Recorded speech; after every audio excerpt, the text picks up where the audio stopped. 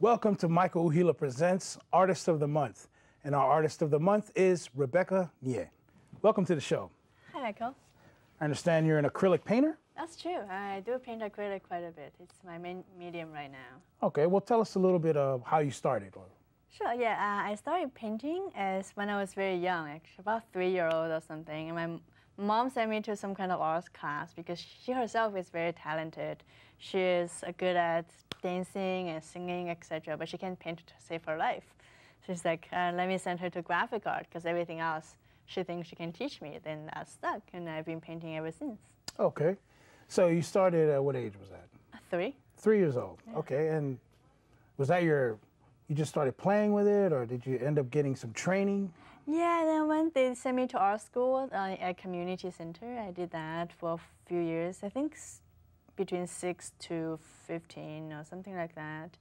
And then this was in China, so school was kind of demanding. So I paused it a little to focus more on schoolwork, and then picked it up again when I moved to Canada, Okay.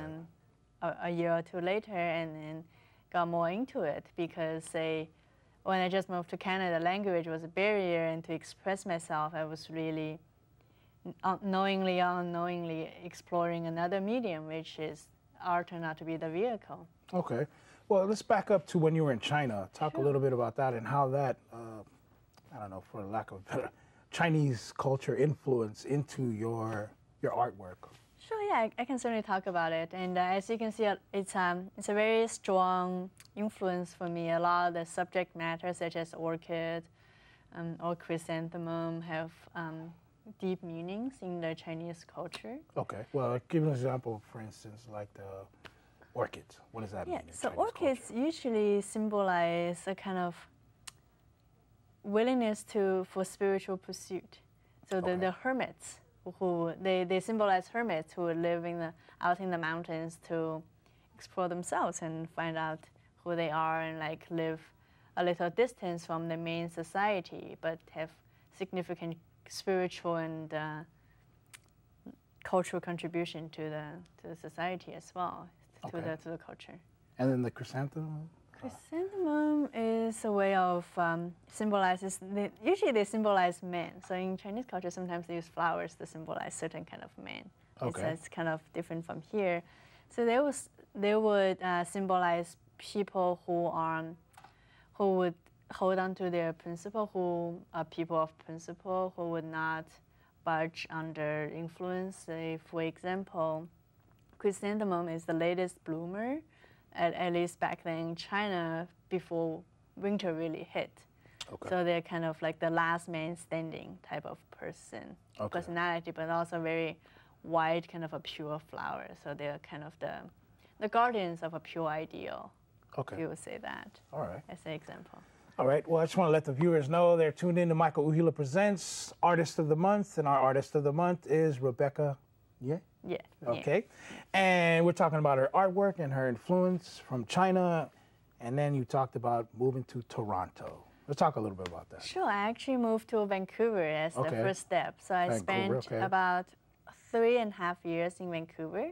Okay. I finished high school in Vancouver. So it's a very different environment from where I'm used to, because I grew up in tropical China.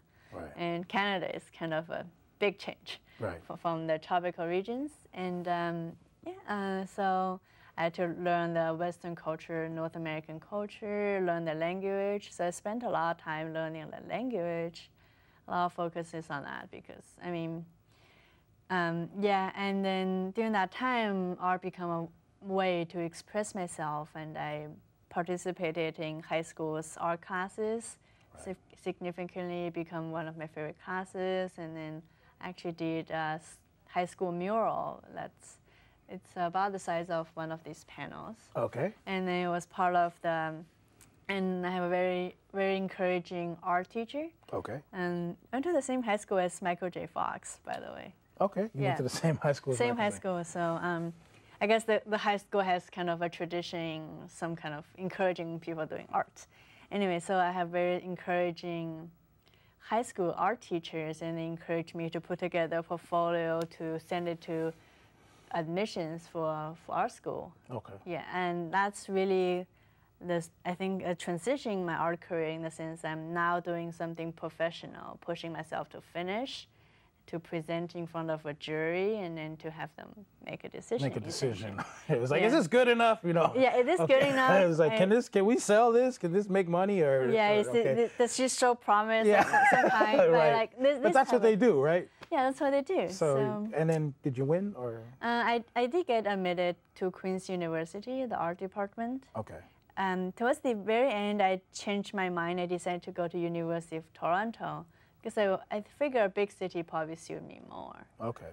Queen's, if you don't know, Queen's University is kind of in a small town in Canada. Okay. So that's a really small town, right? It's by the lake, so. So that's good. Yeah. So I decided to go to Toronto instead and studied physics and math instead of art. Right. So that kind of leads to where you ended up at Stanford University, right? Yes. I managed to do well enough in college to get into Stanford. Yeah, right. So that physics, right? You studied that in grad school for. Yeah, graduate school I studied applied physics. Okay. Yeah. And so you got two different, one creative world and you have a physical world. Yeah. Okay, hold on. What do we have? Do we have the sketches? Okay. You do sketches. I do sketches. And we have we have sketches ready. Sure. And let me find out if they're a GIFs demo. Okay. Oh, so, yeah. all right, we'll go with that. Okay. Are they ready? Let's take it away. Yeah, so so this is some sketches. This is in Palo Alto, locally, some alley near work, and I usually go for a walk, doing work to kind of take a break, and then start to develop this habit of doing some sketches. Okay. When I do the walk.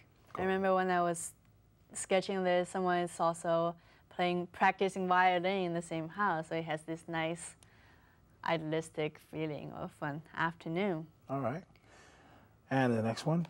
Oh, I did this set in Japan. So I did I went to Japan, I think 2012. Yeah, okay. Actually last year, 2013, in February. So I just had some time, people watching, did some sketches of people. Okay. All right. Next one. Yeah, this is also from Japan. I believe this is in a coffee house, and where they have this cafe where the community gathered, read, do crafts, so whatnot, wait for the train. Okay. So sitting there for a while. Oh yeah, this is at the bottom of Grand Canyon. So again, in 2013, I took a trip to hike down to Havasupai, which is the land of the Grand Canyon people. This is their reservation, and they have really beautiful creeks and scenery and waterfalls. I did some sketches there as well. Okay. Yeah, again, this is in Palo Alto. Okay. Yeah. You spent a lot of time in Palo Alto. Right? I did. I came here to come to Stanford and then lived in Palo Alto. Oh, okay. And worked in Palo Alto also, so I spent a lot of time in Palo Alto. Okay. Yes.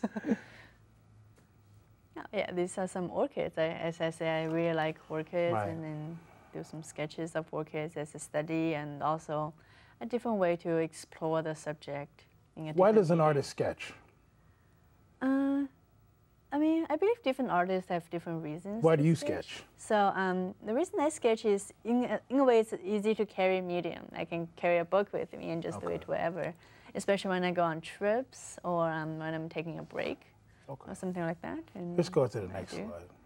Yeah, another orchid that I did in a way to study for the series over there. I have so this led to... Yeah, led to those paintings as well. All right. So really... And what is this? Yeah, this again is at the bottom of Grand Canyon. So this is it's a thunderstruck grove of trees. So they have a lot of thunderstorm, and sometimes they hit trees, and then the trees will burn and become these dead branches. Okay. So the canyons in the backdrop, branches on foreground. Foreground. Yeah. Yeah, it's another tree. I like trees a lot, so I do trees. That's cool. Yeah. And this, again, street people. I took a trip to San Francisco to meet up with some friends. And then on my trip, I took my sketchbook and drew people. All right. All right, if you just tuned in, Artist of the Month, Rebecca, welcome to the show. Thank you for being here. We're talking a little bit about you were in China, then you went to Canada. That's right. And then you ended up at Stanford. Stanford, yes. Graduate of physics. Which department again? Applied physics department. Applied physics department. And I did a master's degree in applied physics. And you got a master's degree in applied physics, and you're a painter. That's right. And I love painting. Okay. So my passion. Your passion. Mm-hmm. So why do you continue on with this medium of acrylic? Why not oil? Why not water paint? I experimented with a number of mediums. I really like pastel, but I'm allergic to it, so I can. What kind of allergy? You start sneezing or scratching, or? I start sneezing, difficulty breathing, that type of thing. So I can't really do. So you can't. No pastel. Yeah, no pastel, and I try watercolor. I like watercolor. My problem with paper, they're kind of fragile. They discolor after a while, so it's a lot. I mean, I like to have it on camera, so it's easier to carry around. I don't have to pay as much attention. And also like to paint over and over, sometimes a little rough on one spot and water will break. So it's really did that. And so did try watercolor, didn't really stick, and then never really ventured into oil. The reason is that when I really seriously got into painting, I had limits of space. So I was starting it off in my bedroom. As a student, I didn't have much space, and it was a practical reason. Yeah, right? practical. Because you were like, it was like, I'm going to try this, or imaginative. It was more because this is the only space I got, and I'm allergic to that. Right? Yeah, exactly. Okay. All right, just want to make sure I was listening. Okay, go ahead. Yeah, practical reasons, and I can do something that's, oil it was a little toxic. There's back then, I believe they have low toxin oil now, but back then it really wasn't available. So I ended up doing a lot more acrylic and really liked it because it's a very versatile medium. In a sense, you can combine both techniques. You can add medium to give it a very thick and 3D kind of texture. Okay. But you can also thin it down a lot and create wash type of texture, kind of like watercolor somewhat. So I play with transparency and translucency a lot during my paintings. So acrylic really helps. I think other paints do that too. But so you really stuck with acrylic. Yeah, and I really enjoy it. Yeah, so you enjoy it. Yeah. So we have some more of your slides. Okay. So let's take a look. Okay. Yeah. Walk us through this. So this is from the Antelope Canyon. It's in the Navajo Nation, and I did a graduation trip there. It's a very kind of transcendental kind of experience, and really stuck with me. And then I did this painting to kind of, in a way, to symbolize the cave in Plato's analogy, how the people need to step up and explore themselves and eventually step out of the cave. Is that the Republic? I'm not sure exactly which it is. All right, what's this? So yeah, this one I did on a beach in Cuba. So I'm Canadian. Canadians travel to Cuba. Okay. I'm allowed to say this on TV, but Canadians do travel to Cuba. That's cool. You don't play hockey? No. I don't play hockey. They think I'm too small. All right. Okay. So Cuba. Cuba. I took a picture of the scene. So the lady there was actually a gentleman, but I later on took some liberties when I painted it, and then did this. So these are the set back there. Back you. So this behind us, this behind us. I did this when I was, and then the other pictures also, so they can. Yeah, I did this when I was fired and unemployed, and I drew this to symbolize perseverance in a sense of this type of tree is very common where I grow up. Again, I grew up in tropical China, so this banyan tree is a very common tree. So they have really big branches, and they will drop roots from their branches. And when the roots hit the ground, they become another trunk. Okay. So the tree can get very big. All right. So the legend says, Oh, okay. Sorry. Yeah, so legend says that Singapore was covered by one banyan tree at one point. So it can get very big, and then in a sense, they also can always provide me with some kind of comfort. Okay. Ever since I was small, I took refuge in this type of trees. It may sound funny, but really have connection with this type of trees, and I designed the symbols here in the Gaelic style to again symbolize perseverance. Okay. That's why I have them in the root and in the trunk. Beautiful. Yeah, so this wave it's a reef from the Hawaii. And I took it to go with the chrysanthemum back there. Oh, okay. Yes. So that's the one behind me. Yeah, that's the one Show it behind later? you. Okay. Yeah, we can show it later. All right. Yeah. And this is spring orchid. So this type of orchid that smells very, very good, and it's my grandmother's cultivation. I took a picture and I painted it up and I gifted it to a friend for his marriage. Oh, nice. Yeah. Okay. Yeah, and this again is from the graduation trip in Hawaii. It is essentially. Is that a lagoon or a kind of? It's a waterfall, a creek that goes directly into this ocean. Okay. Yeah, so it is kind of just seeing a quick impressionist, try to play with the impressionist style, Okay. the creator seeing and the feeling out of it. And this is the feather. It's kind of in a sense, it's in the air, kind of how we kind of all floating like feather in the air, the impermanence, the transcendental nature of our experience. That's kind of a recurring theme in a lot of my paintings. There you go. Again, yeah, there's another feather to see. A lot of times we may think we're solid and very permanent. We're actually always in transition from here to there. All right. Yeah, and this is work in progress of the painting I'm going to demo later. So this is the first. So they'll get to see a live demonstration of that. So that's true. Okay. Yeah. All right. So this is the second stage. I drew out the outline, did some You colors. did this like 2 weeks ago, right? We talked about this, right? Yeah, when you came to visit me, it was doing just the outline right. stage. And then gradually shading. Okay.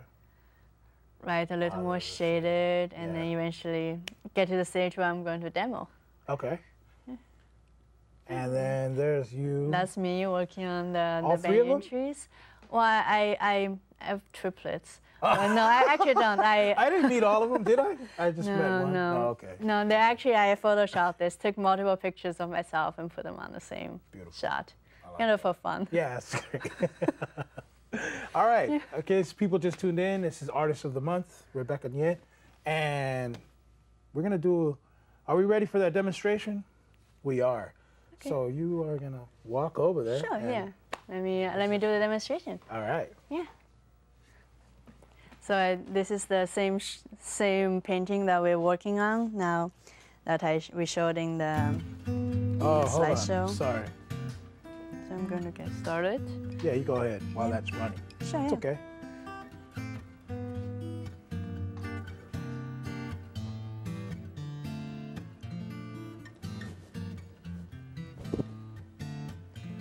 So I paint around the edges really so it's easier to frame. The more options for framing, you can go with frame or without. Just to give Why without framing? Sometimes, frames are expensive. Oh, okay. Or another practical reason, right? Yeah, I have a lot of practical reasons. I'm sorry to disappoint you. If it's okay. You're looking for transcendental reasons. I'm full of I'll go steal reasons. some from somewhere. Let's see.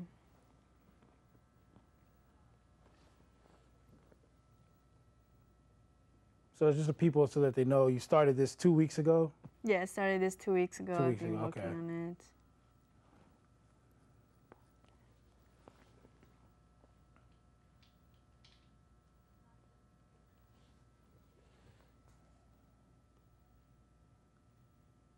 Yeah, so sometimes I go into very detailed, but sometimes I let it go a little loose.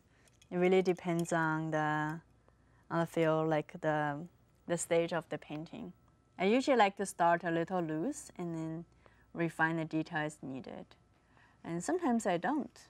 Sometimes I just leave it loose and spontaneous. It really depends. Depends. Yeah.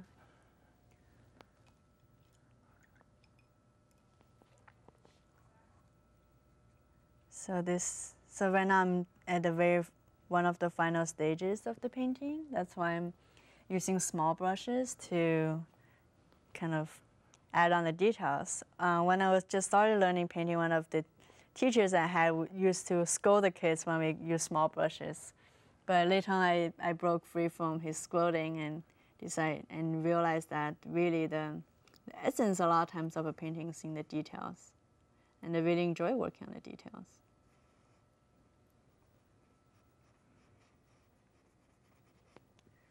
So shading and kind of make it a little more smooth, give it a transition. This is finishing up here, kind of just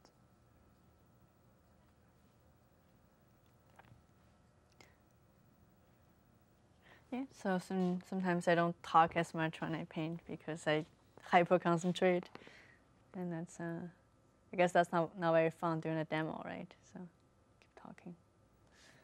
Yeah, just get a sense, and I would like to step back and look at the painting to kind of see where it is from a distance and close up. I try to create a feeling where you can get something out of the painting, whether you're at a distance or you're getting close to the painting. Like offer a little bit of everything for people. And through this type of paintings in this series I started off, I get inspiration from the same trip to Hawaii. I guess I actually got a lot of inspiration from that trip. There's the volcano of the Big Island in Hawaii, and it has this volcanic field that you can hike on. This was I forgot which year, probably 1970 something eruption. This used to be lava, now it's kind of rock. So again, it's this type of transition between hot and cold, and I mean something very passionate and lively, and something we usually perceive as and as kind of deadpan as rock. So it's like an in-between stage of things and the flow that really, I think, really speaks to me. And another thing with this is I try to create some kind of storytelling through the abstraction. So although it's abstract theme, I try to use contrasting colors to give people a sense, so the viewer can like have the liberty to create stories in their mind when they look at these paintings. They can create stories however they want, because each person is different. Some people may see it as the dynamic between evil and good. Some people may see it as the dynamic between, I mean, love and rational thinkings. You know, like people see different things, and that's something I want to create and introduce in my paintings. There's no really a right answer or wrong answer. People can interpret it to suit their experience and their background. Okay.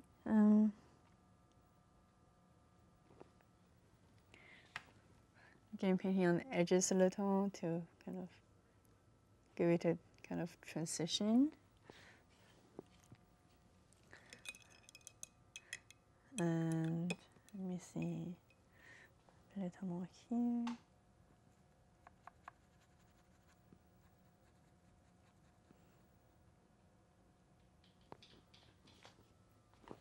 So I'm gonna step here and like paint around the edges here.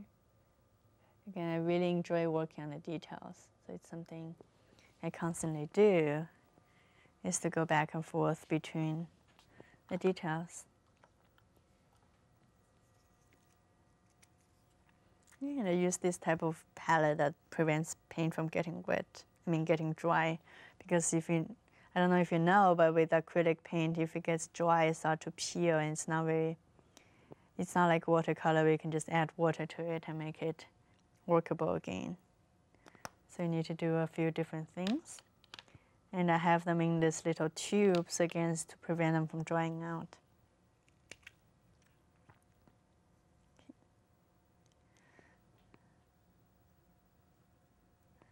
So yeah,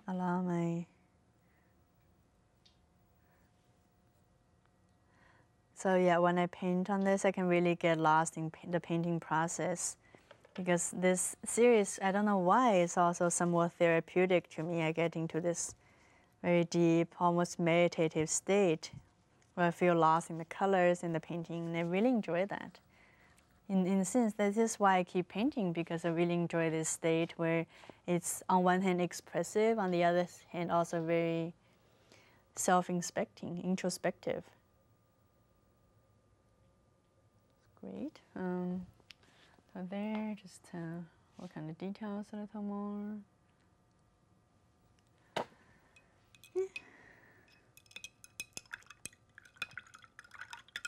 And also try to establish a routine where I do a little bit of art every single day.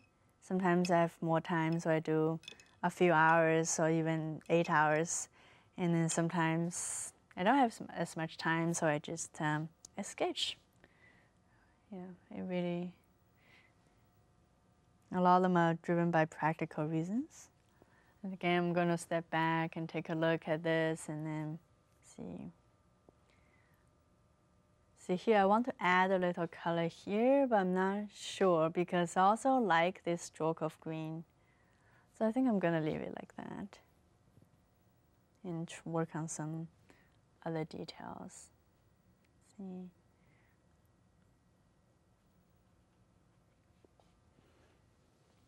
Yeah, let's do a little bit of this. Smooth it out a little. Yeah, at the final stage, it's really the fine things. Sometimes it may not seem to be a lot, but kind of just patiently working on this can create some very interesting effects when it works out. So I'm going to use a different shade of green for the corner over there.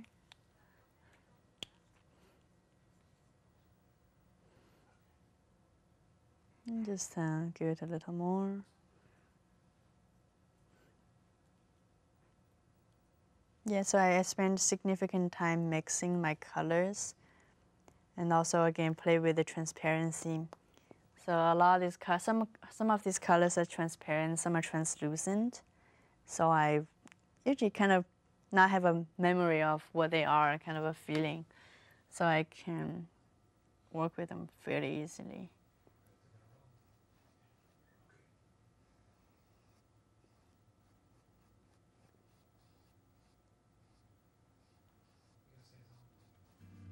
So there's this. And I'm going to shade it out a little. That's a nice shade, and I'm going to wash it.